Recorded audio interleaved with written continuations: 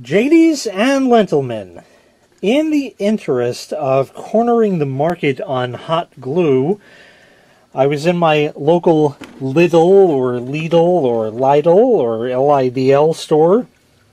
I think it's Lidl, but I pronounce it little, like it's actually little. But it's actually quite big, actually bigger than an Aldi, because they are a competitor to Aldi. Anyway, here is a Pistola Electrica de Pegamento. Oops, sorry, wrong country. See, you just flip it to the other side of the world, and there's a hot glue gun. It's the Parkside brand, which is their house brand. Aldi has their own house brand stuff like Ambiano and blah blah blah. So these are all just made-up names that don't mean anything. It's a hot glue gun. And I don't need it. And it was $10, and it came in a blow-molded case.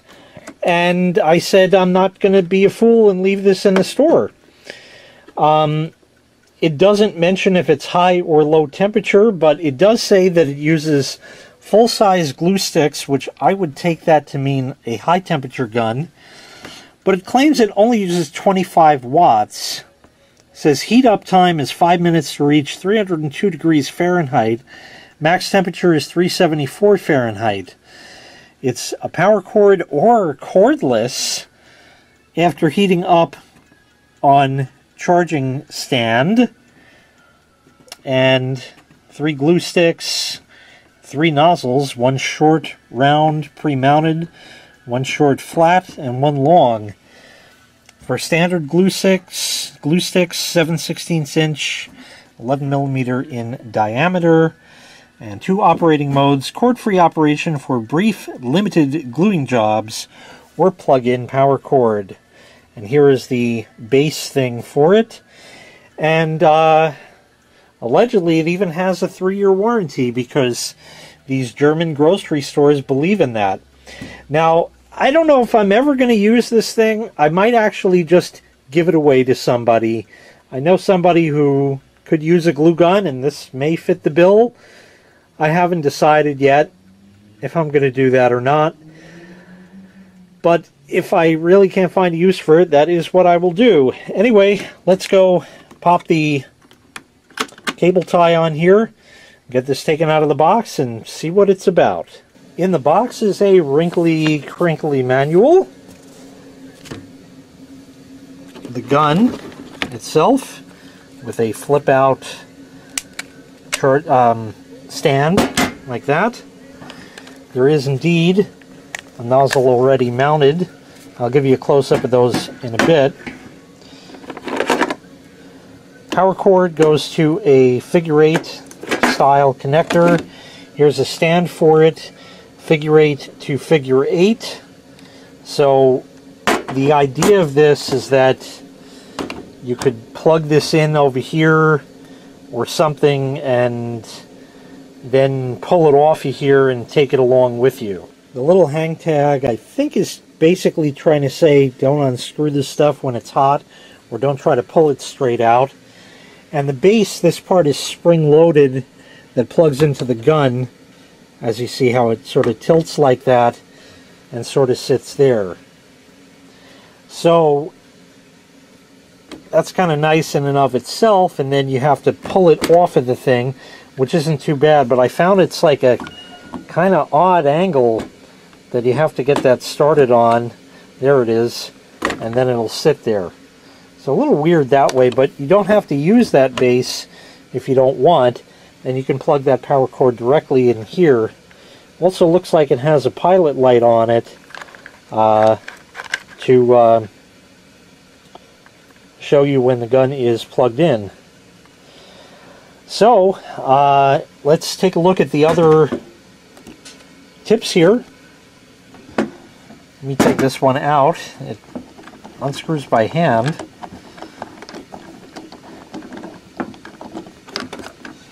They all have little rubber O-rings. Let me get these all out of the case here and set up next to each other. So you have your roundy one, you have a slightly smaller maybe even the same size with a bit longer tip. That's handy for getting into tight spots. And one with a flat nozzle, as you see there. There are 3 glue sticks that are included, which are really tight in there, so I'm not going to bother taking them out. I'm going to use one of mine because I want to see how that works with this gun. So while you can use the gun with it plugged in to make use of this little drip tray, as you see, which is just a silicone insert, not really. It's kind of wibbly wobbly on there, not too good. You're better off just setting it down separate, which is what I would do anyway because it has its own stand. So this is more of a gimmick. But you gotta say, even though yes, the gun is only 25 watts, to get a blow molded case, forget the 3 glue sticks that cost nothing. This jobby, whatever it's, you know, for whatever it's worth, and 2 extra nozzles and a 3-year warranty for $10, you know, that's not really a bad deal. But we of course have to see how this performs. Now it says it heats up to 302 degrees in 5 minutes. I'm going to go ahead and get a glue stick, get everything set up here. We'll plug it in and test that claim. Okay, I have one of my own glue sticks in here. Can you see how it's yellowed? That's what happens if you let hot glue sticks sit around. These have been stored in the box where I keep all that stuff, and just over the years it has yellowed. So if you overbuy hot glue, it's going to yellow, require a higher temperature in order to melt, and also not adhere as properly to whatever you're actually gluing. That's what happens when you don't listen to the voice of reason. There's our light. It is 355. We'll go ahead and kick that on, and indeed it lights up. I will come back at 4 sharp and we will give this a shot. Okay, it's 4 on the dot. Now, granted, this is sort of an unfair test for the very first time. This has never been primed with glue, so the output may not be that good. It certainly is quite warm, to the point where I don't want to keep my hand there. Our red light is still on, and let us just see. The movement so far on this trigger is so smooth. There he goes. Okay. Oh yeah, that'll lay down a ropey strand. So even at 25 watts, it's melting this glue, which is high temp glue. Is it the hottest I've ever felt? No. Certainly is a bit stringy, so it is maybe a bit low temperature in that regard, but it certainly seems to pump the glue out without any problem. So I think for a lot of jobs it would be just fine. That looks good.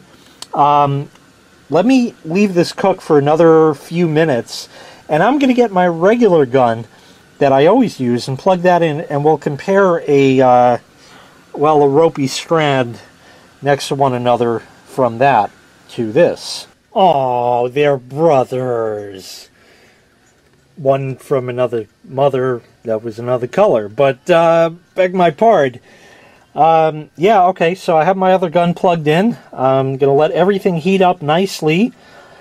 So far, you know, for $10, this gun being made in China with all of the accoutrement and a 3-year warranty, which is more than you would get on just about any other brand, especially an old, large, too high of a wattage glue gun that is from 1978. You know who you are. That has no warranty, and you had to fix the damn thing out of the box as it was. Mr. Chinaman, made a gun that actually works well. The trigger is very smooth. I gotta say, it's even smoother than my AdTech gun, which I absolutely love. This is my go-to gun, and the difference is absolutely amazing in how smooth the trigger is on here. The trigger seems to have a shorter throw than on this one, but anyway, let me let everything heat up. This will heat up to its maximum temperature, and this gun will get up to its temperature, and then we'll do a comparison. Oh, they're sick. They have drippy noses. Well, that's normal.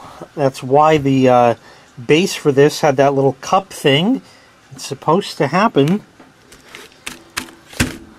Well, that's fine and good. So we'll put a line right here.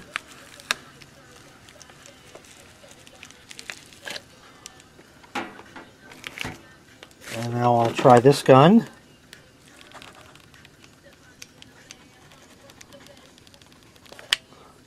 Interesting. I got to squeeze my old one a lot harder. Maybe it's not quite heated up all the way, but I had to squeeze that a lot, and you can see the bead. Here, we'll go here. Yeah. Get a much fatter bead out of this one. Yeah, it barely wants to move. I'll leave this heat up for a little bit longer and we'll see what happens. Alright, this has been cooking for some time longer. Getting better. Yeah, there we go. A lot of bubbles in it for whatever reason. Now it's flowing, so it just wasn't heated up enough.